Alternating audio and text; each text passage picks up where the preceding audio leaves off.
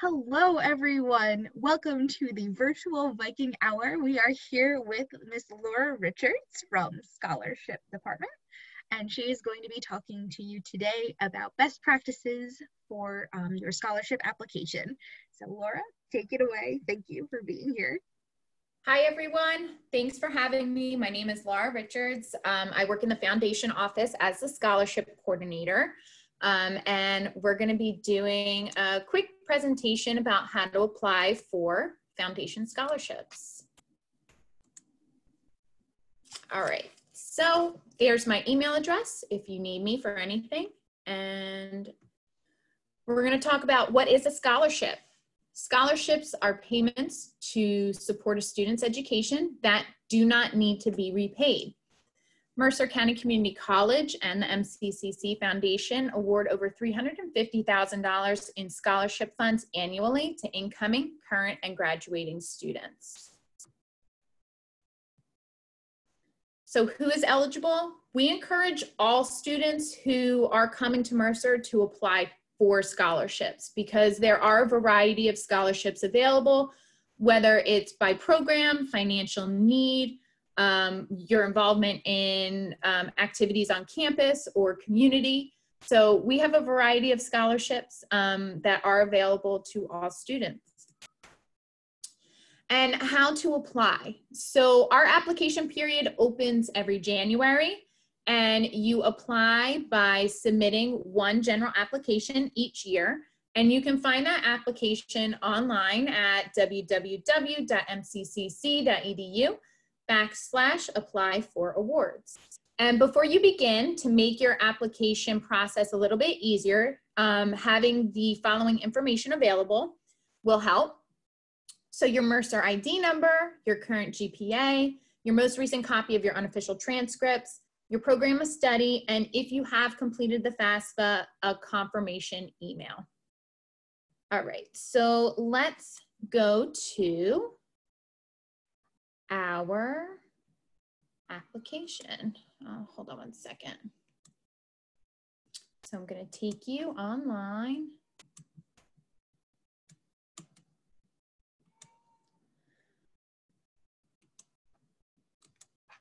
Okay, here we go. All right, so this is our login screen. And so if you haven't yet created an account, you're going to register here. And we encourage you to use your Mercer email address when you are creating an account. And so then you're going to create an account this way. I created an example account, so I'm going to log in so you can see my application. All right, so here's your application, and you have a progress bar up here that's telling me that my application is 83% complete. And over here, you have complete application. So this takes you to the application, and there's tabs over here for the different sections of the application. The welcome screen has a scholarship brochure attached to it that has tips and frequently asked questions. And then you are also asked to certify. Because our application is self-reported, we ask you to certify and agree that all of the activities, your GPA, personal statements, and essays are accurate and honest. General information takes you to all your contact information. We have you fill that out. And then academic information is, here we have our academic status is based off of the number of credits that you have currently earned. And then once you select that, it's going to ask you to upload your unofficial transcript. So we have a short tutorial here on how to obtain your unofficial transcripts off of your My Mercer portal. So it's a step-by-step direction of how to grab them and then upload them to your application. And so then it says, what is your major or certificate? You can just start typing it in. So I'm going to say I'm a nursing major and I'm not yet in the professional phase. And you're going to see as you click the answers, the little check mark that says save. So it's saving your progress as you go and you answer the questions. And you're also going to see over here, as you work through the different tabs and you've completed all the information on the page, it says completed. And if you've missed something, it says in progress. And so for financial information, this is where we ask if you've completed the FAFSA for this year. You say yes, and then you upload a screenshot of the FAFSA confirmation page and email that was sent to you, just so that we can verify that you have completed that information. You can say no. So for whatever reason, if you are unable to complete the FAFSA, that's okay too, because we do have scholarships where a FAFSA is not required. And you want to make sure that you say, yes, I have financial need. And then you can complete your essay below stating what your financial need is. And so if you say that you've completed your FAFSA, yes, you're going to upload that. And if you've completed a FAFSA, then yes, you do have financial need. Okay, so qualification questions. We have a variety of scholarships that look for very particular certain students. And so this is where all those outline questions are. So if you find yourself saying no to a lot of these answers, I don't want you to get discouraged, because that doesn't mean that you're not going to match to other scholarships. We just have a handful that are looking for a very particular student. And then we come to short essays. So up here, if you click this, you're going to see the rubric on which you're going to be scored from our faculty and staff reviewers.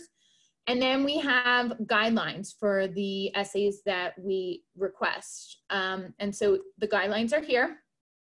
And then you have the opportunity to complete your essay here. You need to click out of the box. Any changes that you make, you want to click out of the box for it to save. However, just in case, I do recommend you typing your essays in a Word document and copying and pasting into your application, just in case. You never know. I don't want anyone to lose their essay after spending a lot of time on writing them. And so essays are the most important part of your application, because the essays are what makes you stand apart from everybody else, and it's your place to shine. So when you're writing your essays, you want to make sure that you are writing in complete sentences, your spelling is correct, your punctuation is correct. And we also are working with the Learning Center so that you can submit your essays to Essay Glance to get some constructive feedback on how to improve your essay.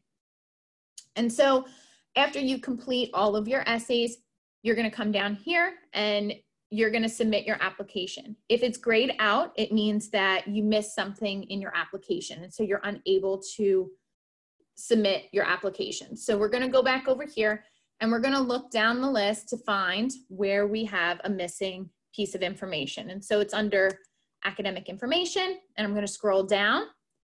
And if you miss a question, it's going to highlight it for you in a yellow box. And so now that I've answered that question, I have the ability to submit my application here. Once I submit, it's going to take me to the dashboard, and it tells me that I have applied for 13 scholarships. If you have a yellow box here, it's going to tell you that there's follow-up actions to complete, and usually they are essays that they are required for you to complete. And so once you complete those follow-up essays, then you're going to apply for those additional scholarships. So just because it says that you meet the qualifications for that scholarship, if you do not complete that follow-up requirement, you will not be in that pool of candidate for those scholarships. Okay. So I'm going to jump back into our presentation and finish up real quick. So after applying, it's really important that you keep your information, including your email address, up to date. We cannot notify you about any scholarship updates if we can't contact you. One of the things that happens pretty frequently is that when students are setting up their accounts, they make a typo in their email address, and then we're unable to reach them and they can't get access into their account. So you want to make sure that when you are setting up your account that you are making sure that it is correct. Award notifications are going to be sent to the email that you use to create your account. So congratulations, you've been awarded. So this is what happens after you've been awarded a scholarship. So you're going to get an email notification saying that you've been awarded and how much money. And then we ask you to do a couple things to get that money. So one is that you write a thank you letter for each scholarship that you're awarded, because there are different donors for each scholarship. By accepting the fall scholarship, we ask you to attend the honors recognition luncheon, where you have an opportunity to meet your donor in person. And it's your responsibility to make sure that you continue to meet the scholarship criteria to be eligible. So for example, some scholarships require you to maintain a certain GPA, or you have to be enrolled full-time. And so it's your responsibility to make sure that for the entire academic year that you continue to meet those criteria. And so then students who do not meet that criteria will end up forfeiting their scholarship. I do try and reach out and just say, hey, your scholarship is a full-time scholarship. You need to be 12 credits or more in order to maintain eligibility. The other thing that we do is that we split the scholarship between fall and spring semester. So you'll get half in the spring, half in the fall. And then once you register for the spring classes and we verify that you are meeting the scholarship's criteria, you'll get the remaining half of your award. So the Learning Center and the Writing Tutors offer essay reviewing platform that provides brief feedback and to help improve your essays. And you can submit your short essay in the prompt to essayglance@mccc.edu.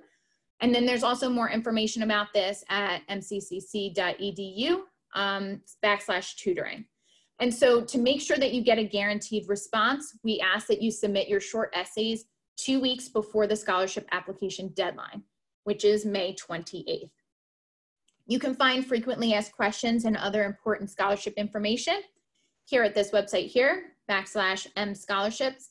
And for the full academic year, so for fall and spring scholarships, the application deadline is May 28th. And so just a quick recap, you can complete one general application and it's going to match to any of the scholarships that you meet the requirements for. The application will save your progress as you go. So you don't have to complete the application in one sitting. You can go, log in, do a couple, go, log in, do an essay, and you have up until the May 28th application deadline to complete your application. Once that deadline passes, you will not be able to gain access to your application. And for a guaranteed response, you want to make sure that you submit your short essays 2 weeks prior to the scholarship application deadline. You can log in and update your application until the application deadline comes up. And May 28th, you want to make sure that you submit and complete it before the May 28th deadline.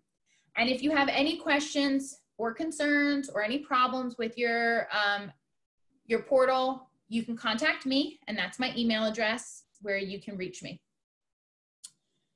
And that's it for me. Thank you so much, Laura. That was fantastic. Thank you. No, that was great. Now I don't know if Scholarships has like a social media page or like a Facebook or an Instagram. But I know you guys have a website. Back off of the main page. Gotcha. Okay. Yeah, that's great. Awesome. Well, thank you again so much. Oh my gosh, thank you. And you know, to everybody watching this, make sure you get on that website, apply for your scholarships, and reach out to Laura. She's fantastic.